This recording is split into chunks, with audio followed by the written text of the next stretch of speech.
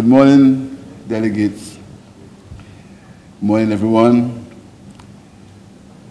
Madam Chair of the Special Committee on Decolonisation, members of the Bureau and other members of the committee, representatives of other United Nations member states, representatives of non-self-governing territories, experts, delegates from civil society, officials of United Nations agencies, members of the United Nations Secretariat, members of the Diplomatic Corps. Let me recognize Excellency Ambassador Menisa Rambali of St. Lucia. I noticed the Ambassador to Cuba and the Ambassador Republic of China, Taiwan, and other members of the local diplomatic corps. On behalf of the government and people of St. Lucia, I wish to extend to you a warm welcome to our beautiful country. For these delegations from Africa, I wish to welcome you home in the 6th region of Africa.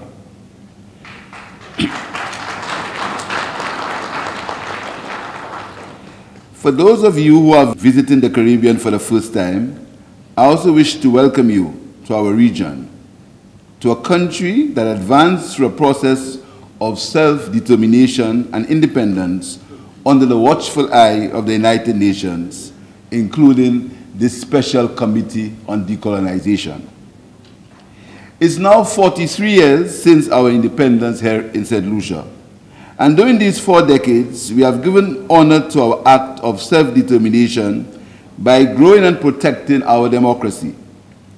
General elections have been held freely and fairly in accordance with the electoral calendar established by our Constitution, and the will of the people has regularly changed governments as the people have so desired. But decolonisation for us has to be more than raising the flag of independence. It must mean that our people know, understand, and appreciate our history, our heritage, and so my government will be making the teaching of African and Caribbean history an integral part of the school curriculum. Beginning this year too, we'll give more meaning to our independence by commemorating the anniversary of our emancipation from slavery in August on a grand scale for the first time. And let me add, that is in keeping with our goal to expand our diplomatic relations with countries of Africa.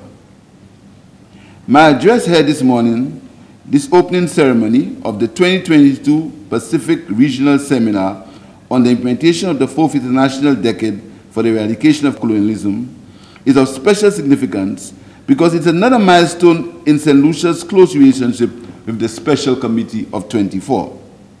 In 1999, St. Lucia for the first time hosted a Caribbean Regional Seminar which produced a number of important recommendations for the consideration of UN member states. But more importantly, since then, 4 of our permanent representatives to the UN have served as chair of the Special Committee of Decolonisation. Ambassador Sir Julian R. Hunt, 2005 to 2006. Ambassador Earl Stephen Huntley, 2001 to 2003. Ambassador Anthony Severin, 2006. And Ambassador Donatus St. Emmy, 2010. This chairmanship of the Special Committee is part of St. Lucia's contribution to the political, socio-economic, and constitutional development of non-self-governing territories globally, and an affirmation of its firm support for the work of the C24. The regional seminars have been highly useful in assessing the special characteristics of small island territories. They have provided a unique opportunity for vital interregional contacts among representatives of small island, non-self-governing territories, as well as for sharing experiences and challenges along the path towards the full measure of self-government. The Caribbean has a special interest in the successful self-determination process of the small island territories in our region. The advancement to full self-government is a core issue for the Caribbean, for we regard the non-self-governing territories as integral parts of the economic, political, and social fabric of the Caribbean. Both independent and non-independent countries enjoy a high level of economic and social integration with our regional institutions. This is evidenced by the associate or full membership of 3 non-self-governing territories, Anguilla, British Virgin Islands, and Montserrat, in the Organization of Eastern Caribbean States, OECS, headquartered right here in St. Lucia. Both Montserrat and Anguilla share our Eastern Caribbean dollar as its official currency, and both are members of the Eastern Caribbean Central Bank. 5 of the 7 Caribbean non-self-governing territories, Bermuda, Turks and Caicos Islands, Cayman Islands, British Virgin Islands, and Anguilla, are associate members of the Caribbean Community, CARICOM. While Montserrat enjoys full membership, most benefit from assistance from the Caribbean Development Bank. As is the case of regional institutions, the United Nations has an important statutory role to play in the future development process of these territories. The successful decolonization of over 80 territories since World War II reflects the effectiveness of this historical role. These advancements were successful in large measure because of the adherence to the parameters of self-determination set forth by the United Nations General Assembly in its landmark resolution 1541 of 1960, which defined the 3 legitimate political options for non-self-governing territories based on the fundamental principle of absolute political equality. It is understood that these principles set forth in Resolution 1541 as a companion resolution to the Decolonisation Declaration must continue to be the guiding standards applicable to small island non-self-governing territories, just as they were the standards used to decolonize former colonies. However, we must be pragmatic and recognize that it was in 1998 that the UN declared the period 1990 to 2000 as the International Decade for the Eradication of Colonialism, and that we have now entered a 4th decade and the process is yet to be completed.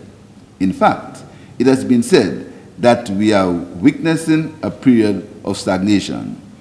This has been compounded by the fact that the present non-self-governing arrangements do not meet the recognized criteria of full self-government. It is as ironic but timely for the C24 to recognize the unsatisfactory nature of these non-self-governing arrangements, that this seminar is being held during a governance crisis in the British Virgin Islands, in which the United Kingdom has indicated its intention to impose direct rule on the BVI. This has been soundly condemned by the Organization of Eastern Caribbean States, OECS, and in reaffirming St. Lucia's support for this position, let me quote from the statement of the OECS Authority on 2nd May 2022, and I quote, "The OECS has noted the position taken by the duly elected government of the BVI, which, while welcoming the recommendations arising from the inquiry, rejects the intention of the British government to impose direct rule on the BVI.